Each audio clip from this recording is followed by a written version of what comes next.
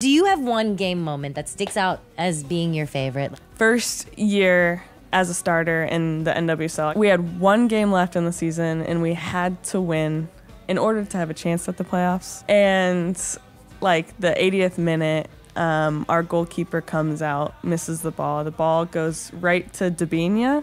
Oh, God. And Dabinia chips Aubrey. And Aubrey, I see Aubrey's face like this. And we know Aubrey. I go, oh, hell no. And I run back and made a goal line saving clearance. I know. We're going to find it. We're going to find it and we're going to put it in. Headed backwards and Bledsoe dives on top of this ball, still loose. Looked over and somehow cleared off the goal line.